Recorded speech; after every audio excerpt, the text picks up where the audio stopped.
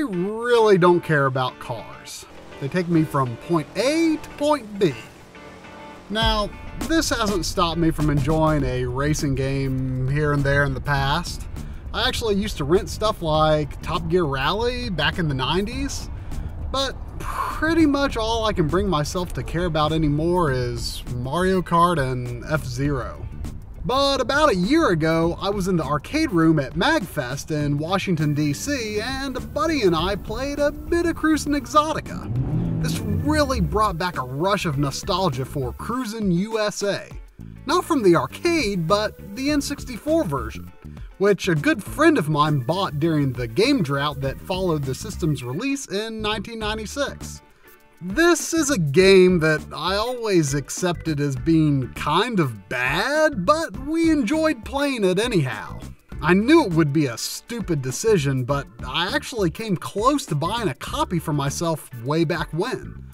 But nowadays, when N64 racing games are worth about $5, it seems pretty harmless to give in to the guilty pleasure.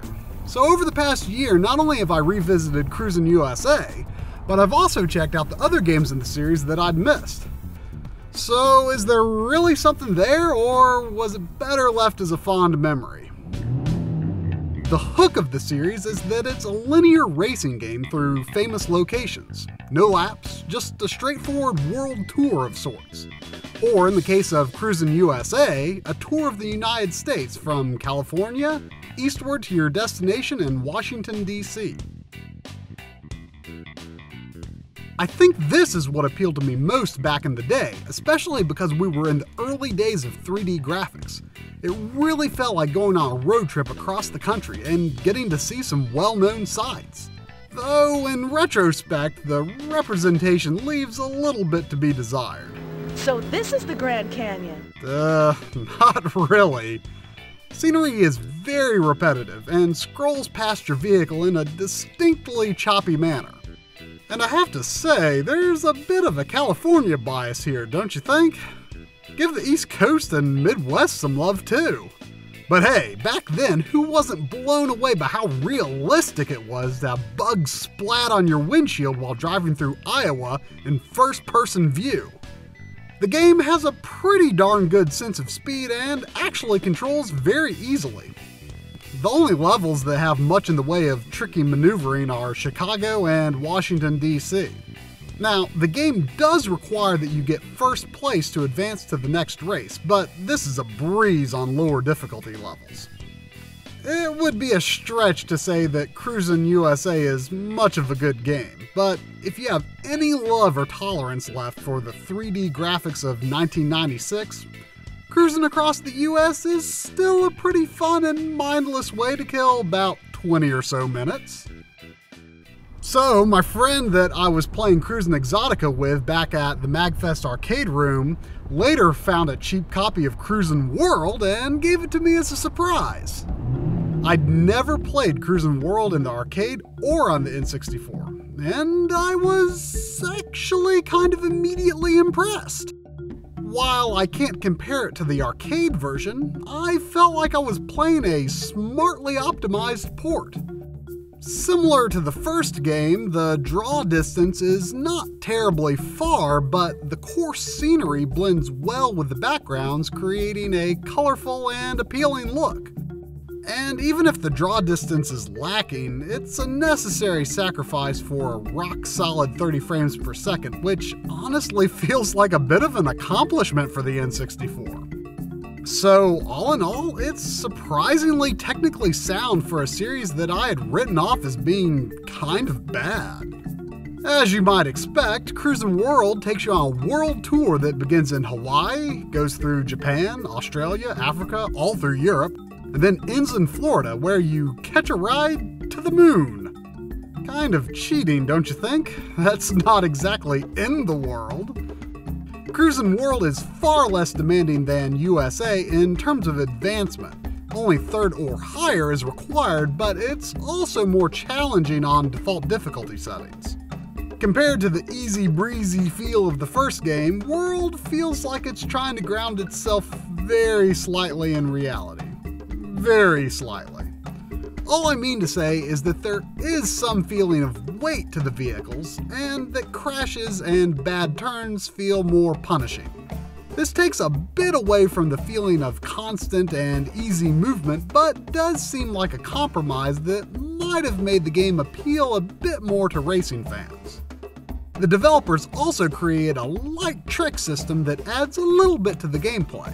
The most practical way to use tricks is to pop a wheelie by double tapping the gas, which lets you vault over other cars as you approach them from the rear, or get over oncoming traffic without any penalty. It's a pretty decent addition, but they made the tricks way more fun and easy to use in the third game, Cruis'n Exotica. I only just got this game, and to be honest, it's the reason I wanted to make a video on the series. Cruis'n Exotica turned out to be a lot harder than I expected it to be, but also a lot more fun. Just like the first game, you have to earn first place to advance, but now there are limited continues. The more miles you drive while making attempts at cruising mode, the more continues you'll have for the next time. This was a nice addition that let me get acquainted with the feel of the game without making an eventual victory too difficult to achieve, and made me spend a little more time with it than I probably would have otherwise, and I have to admit, I didn't really mind that. This is a dumb game, and it knows it's dumb, and it's all the better for it. It takes the trick system from Cruis'n World and makes it far more entertaining. Check it out. Flipping all over the place? It's hilarious! Similar to the first cruising game, there's not a whole lot that slows you down.